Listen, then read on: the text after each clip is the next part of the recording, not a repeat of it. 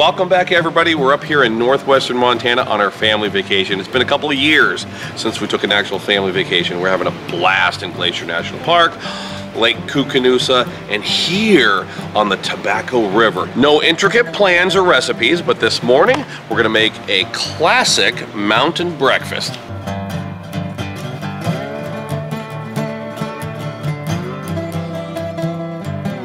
Blackstone 28-inch adventure-ready griddle up near high. I have some extra virgin olive oil. Diced up some potatoes with the skin on in the house a little bit ago and soaked them in water, just drained them out. We're gonna make home fries.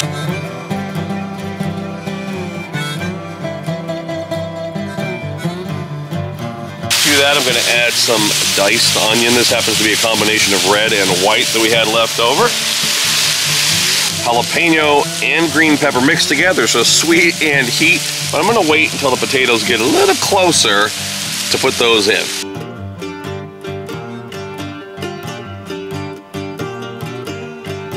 I might go in with a little bit of the Cajun seasoning.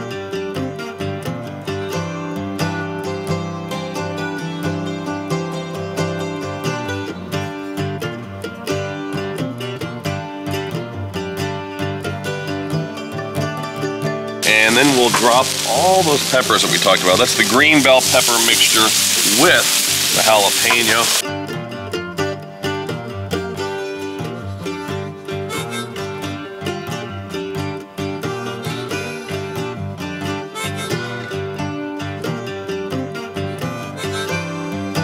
One type of meat that I don't see getting much love on Blackstone videos is ham steaks. And about once a year or so, I think to myself, why aren't we cooking more ham steaks? Oh baby, check out these ham steaks. Ham steak on the griddle, friends. In fact, I had somebody send me a message last year. This is kind of funny, you might laugh, you might cry. And they asked me, they said, hey Todd, I heard that if you cook pork chops or ham steaks on the griddle, it'll ruin your griddle top. Is that true? Must have been a bad dream they had. So here we go. I'm just gonna, this is the way I would do it, you know? A little bit of black pepper. We're gonna go simple. So a little bit of black pepper. And then maybe just a touch of salt on top of those ham steaks. And you are gonna see some gorgeous color. Meanwhile, pick these up here in Montana. These are made just down the road in Kalispell. Are you ready for this? Made in Montana. Redneck cottage bacon.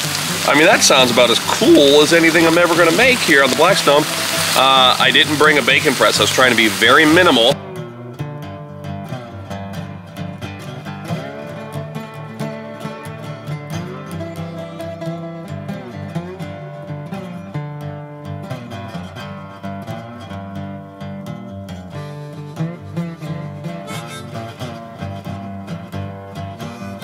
Are you excited for breakfast? Two of those are right here. Yeah. That's fine.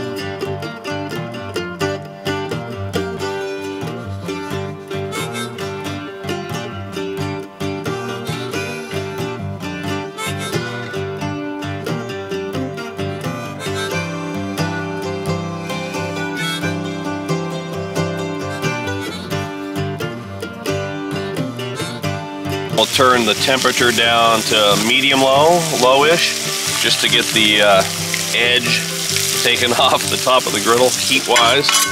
And we'll bring the Blackstone silicone egg rings over here in the middle while that griddle is cooling down a touch. Got 3 square, we got 3 round. Even though they're silicone, folks, you still obviously want to put a little bit of spray in there. Hey, listen, doesn't need to be Blackstone. If you can't get your hands on Blackstone's non-stick griddle spray, you can use Pam. You can use any kind of spray you want to, so don't feel like you can't do it if you don't own a Blackstone product. Next, we've got some beautiful eggs here. We'll try to crack these up and put them down in our egg rings like that. My beautiful wife Kim just came over to join me. She's usually so busy wrangling kids. Hi. That she can't be in any video, because what you don't see behind the scenes is, you know, we have a big family and we have 6 kids. And what you don't see is, you know, kids running around, screaming, breaking things and other things off a camera, and my wife running around like a chicken with her head cut off trying to take care of it. But we managed to get her into this video here. So we have some eggs there. Sometimes I'll use like the Parmesan ranch or something, but today we're just gonna put a little bit of black pepper in there and maybe just a hint of salt. We're gonna watch these very carefully. We're just waiting for those eggs to start setting up. Meanwhile, come straight over here to that ham that we talked about. So we have the redneck cottage bacon, and here's those beautiful ham steak. That's the best looking one. Yeah, I don't know, we'll figure it out. Put those ham steaks down there like that. We're gonna watch the temperature on those, folks. Obviously, we don't want them to get too cold. I can bring them back onto the griddle if I want to. And then meanwhile, check this out. We've got some beautiful Montana baked sourdough bread. I cut it thick. So I've buttered up some absolutely thick slices of Montana sourdough bread. We're gonna go butter side down on these. Something like that. By the way, say hi, Sadie. Hi. Look, you can see our eggs are starting to set. Let's see, we might need a knife to, sometimes they get stuck. There we go, see? Let's come back over here to our hash brown. I keep calling them hash browns, folks. I'm sorry, they're home fries. I know. I know some people would call that a hash brown. I think these are gonna be cooked perfectly. So our ham steaks are still hot there. I might put them back on to get them hot again. We'll pull our home fries while they're looking really good. I think they're cooked perfectly. You want a lot of nice color in there. You don't want them to turn mushy, but you want them to literally be sitting there on that precipice of mushy versus crispy, like literally at the edge. So much about cooking on the griddle top is about cooking to taste and visual sights. It's not like baking, friends. There's no time. I can't tell you, hey, cut these potatoes and put them on your griddle top at precisely 315 degrees with your dial turned right here at 7 o'clock for 13.2 minutes. It's not the way it works. But those look perfect. I'm gonna put them down right there. I'm gonna flip that toast.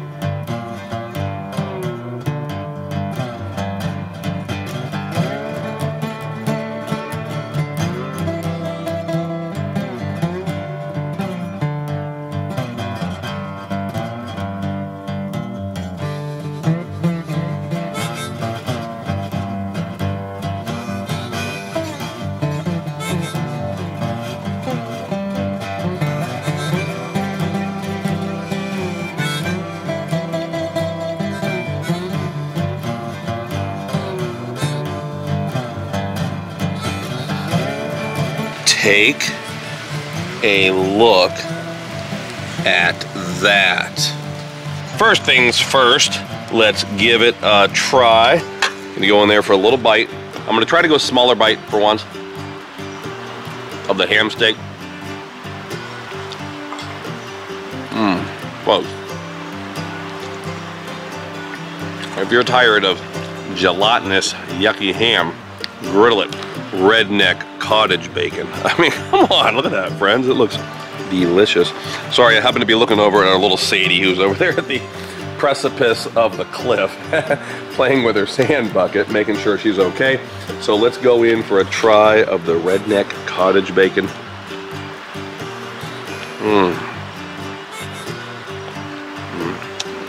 Oh my.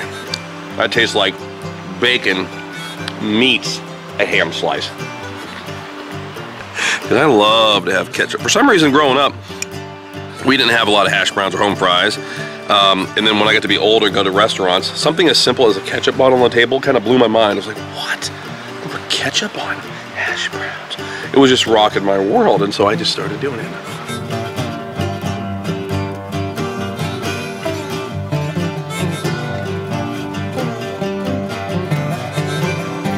On the banks of the beautiful Tobacco River, which happens to be chock full of spawning kokanee salmon.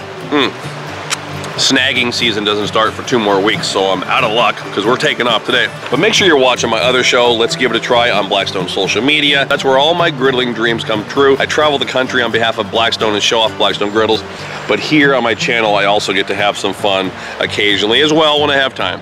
Thanks for watching, and until next time, praise the Lord and pass the Montana breakfast.